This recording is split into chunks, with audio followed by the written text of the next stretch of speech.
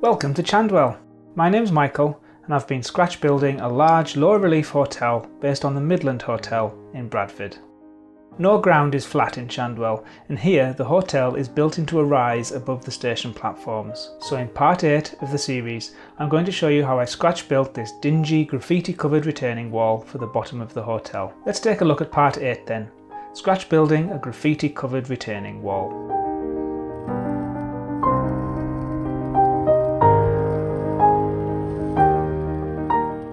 Because my whole hotel building is planned out in Inkscape, I know exactly the height and length that the wall needs to be.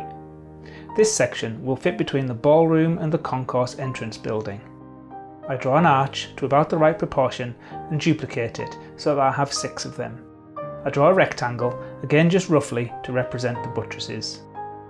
The wall will look best if there is an equal gap between each of these components. To achieve this, I draw rectangles at the outer edges of the base wall. I then use the Make Horizontal Gaps Between Objects Equal button to spread them out nicely. I now have the design of the wall. I can now use the path tools to separate them into individual components. Love it or hate it, Chandwell is exactly the sort of place that will be covered in graffiti in the 1990s. Local scoundrel Scotty has been out, as has new boy Sheedy, whoever he is. My friend Tim is a fellow N-Gage modeller and he makes the most spectacular teeny tiny models out of card and paper. He has made buses, vans, telephone boxes and even a duck for his layout. What he attempts in card is absolutely bananas, so this graffiti is my tribute to Tim and his bonkers creations. I drew the banana freehand using the calligraphic or brush strokes tool. You can set this up to vary the width of stroke either based on how fast you move your mouse or depending on the tone of the colour you're drawing over. I used a black to white graduated oval underneath the banana as I drew it, so that it looks like the lines are varying width. I used simple shapes under the lines to represent the colours. To make it look like spray paint, I adjusted the blur of the shape to make it fuzzy around the edges. I then dropped it on top of the texture, adjusted its blend mode to overlay and reduced its opacity a little bit to make it look like it has been sprayed onto the stonework. Finished off the entire wall with a semi-transparent, transparent to black rectangle to make it look dirtier towards the bottom.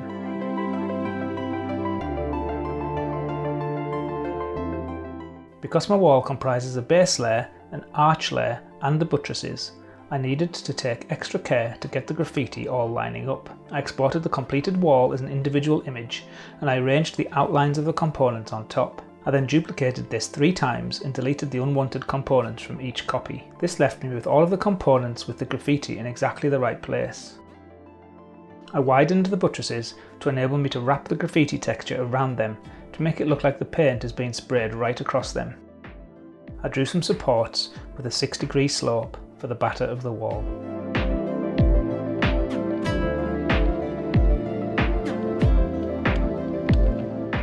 Once printed and cut out, I was left with a kit of parts that only needed assembling. I used PVA to apply the arch cover to the arch base. I roughly cut out the interior of the arch, tightly wrapped the edges around the base, and then I cut 20 or so slices in the curved bit and wrapped those around the underside of the arch. Take care to get the wrap smooth and the arch nice and tight. I was really pleased that the graffiti looked like it was all going to line up. It was then just a case of sticking it to the base. The buttresses are just 5 rectangles of card stuck on top of each other. Once the glue is firmly set, I use a cheap nail file to sand the edges where I've not quite managed to get a seamless stack.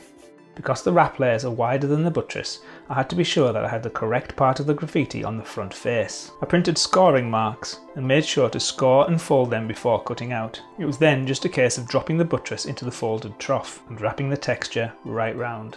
I used a scale model scenery right angle jig to line up the completed wall section with its buttress, and then, using PVA glue, joined the two together. I used the tips of my tweezers to scrape away any glue that has oozed out of the join. I was pleased that the graffiti looked like it was all going to align. With the almost complete wall temporarily in place, it was the moment of truth for my measuring.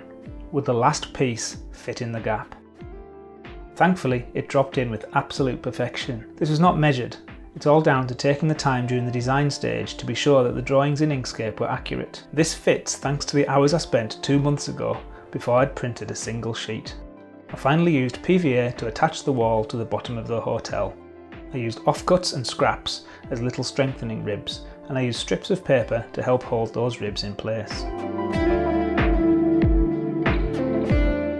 There is still one more layer of building to go on, but now I've seen the retaining wall in place, I decided that an alleyway to the other side of the hotel would work really well here. It was time to perform surgery on the hotel. I had several layers of the building to get through. I simply stabbed it and hacked it with my scalpel. Brute force and ignorance got me through the 3 layers of card and the assorted supports. I got through it in the end, and I'm now left with a hole which will be filled in and detailed in an upcoming video.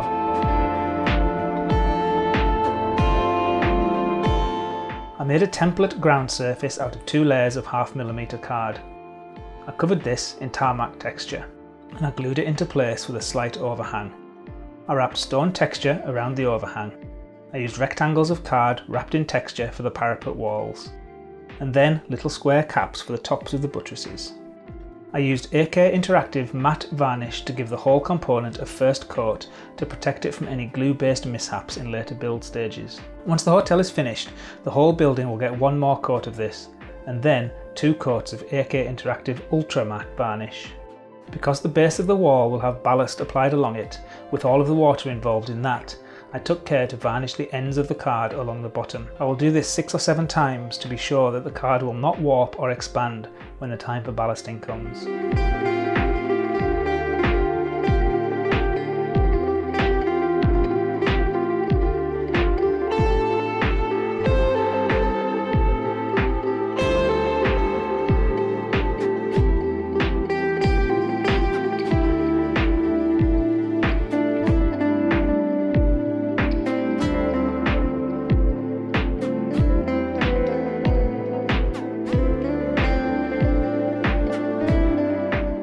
Please click the thumbs up button if you're finding these videos interesting, as this does encourage me to keep making them. This retaining wall was a comparatively quick build, taking only 7.5 hours from blank sheet of paper through to final coat of varnish. The wall took 1 sheet of A4 label, 1 sheet of photo paper and 1 sheet of 0.5mm card.